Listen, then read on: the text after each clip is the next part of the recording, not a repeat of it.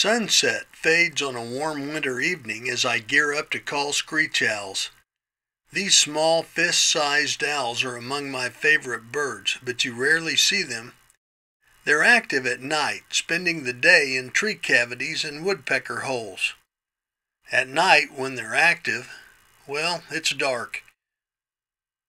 So calling can be the ticket. Problem is, there aren't many screech owls around, and you've got to find them.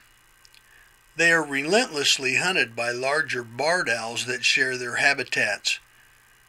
But if you luck into hearing range, screech owls may come directly to their own sounds on an electronic calling system.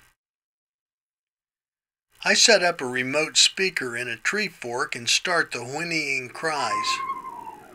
Soon I get a soft answer, but it's 15 minutes before I spot the bird. Now comes the hard part, juggling and operating a camera, a spotlight, and the calling base unit itself. That can cause you to make up new words. But for a few seconds here and there, everything gets just right.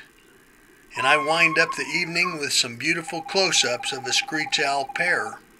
Fortunately, one of each color phase, a red and a gray. That's a good night. I'm Mike Blair in the Kansas Outdoors.